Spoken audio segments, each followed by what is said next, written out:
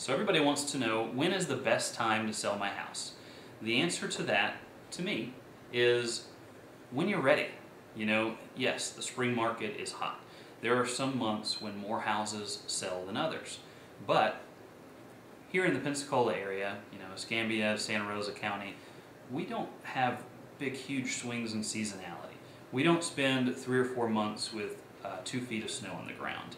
I sell houses all year long, every single month, so the best time is when you're ready.